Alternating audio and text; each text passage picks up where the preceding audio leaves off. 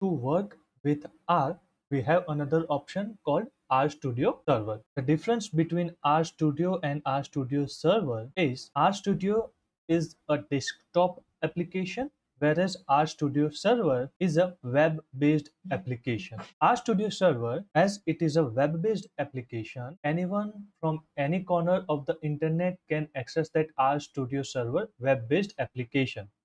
The only condition is network admin must need to provide an access to that RStudio Server application. Now, to use this RStudio Server on your operating system on your machine, go to this RStudio download page and click on this RStudio Server download this button. Once you click on this button, you will get the page like this. One of the disadvantage of RStudio Server is it is only available for Linux based platforms only. Now, if you are using Linux based distros, then go ahead and select the Linux platform that is applicable to your operating system. As I am using this Ubuntu, so I will click on this particular portion and it will open this tab where based on the version of Ubuntu, I will copy the command and execute it on my Ubuntu terminal. So I'm using Ubuntu 22, so I will execute this command on my terminal. I will execute the command over here. Once the required package has been installed,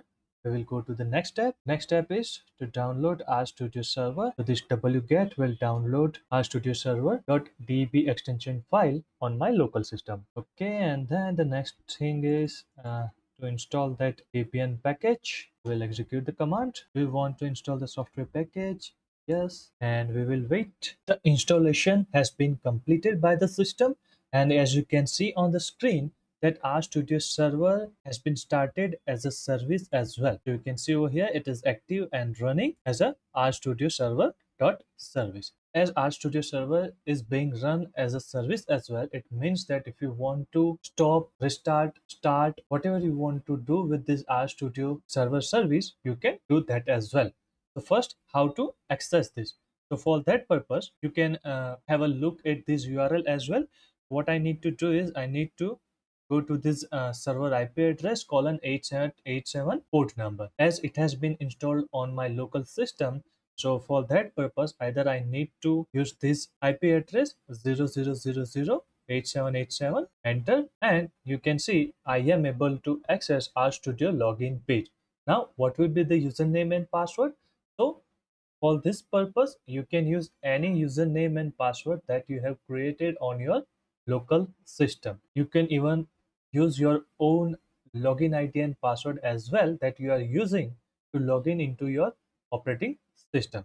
So over here, my username, I will use Nayan and the password accordingly, and then sign in. Okay, and you can see that RStudio will allow me to sign in, and over here we will have entire RStudio session which will be similar or it will be same to same RStudio desktop version. Over here you can create a new R script like this, and if you want to access any R script which is available on your local system, that also visible. So over here, unlike Docker, you don't need to take the backup because it is available on your local system. So in that case, all the changes will be available on your local system itself. Okay, so in case if you want to create number of users and their password to have different logins of RStudio Server, that is also feasible. For that, you just need to go to through